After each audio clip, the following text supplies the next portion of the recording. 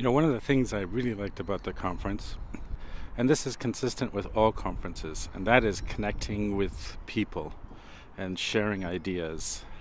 I got to reconnect with John Micton. Last time I saw him was in 2011 in Singapore. This time around, I got to spend a lot more time talking with him and sharing ideas, learning what he's up to. I got to see Yolanda for the first time.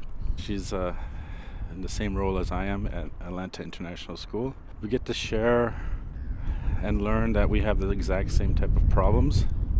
We find out that we have different ways of solving those problems so that those totally unsolvable problems are possible to fix. I got to meet new people like Stephen from International School of Luxembourg. Find out that we actually have a lot in common, a lot of connections to the past. In the end, you actually find out that everyone that you meet, there's some connection. What I'd like to see at conferences is how do we make those connections happen easier? Because I'm sure there's so many more people that I could have connected with, but it just didn't happen. One of the things I was thinking about was the design of the conference. For the individual sessions, I initially had scheduled myself in, but I found out later it was better just to walk around and peek into all the different sessions.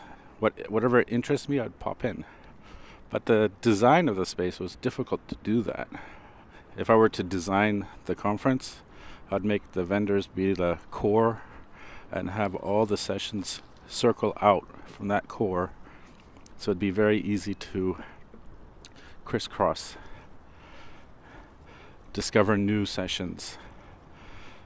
And I think it would be interesting to encourage sort of the ed camping style, or there's also bar camping style of conference, meaning that if you go into a session and it doesn't fit you, be comfortable with walking out and going to the next session.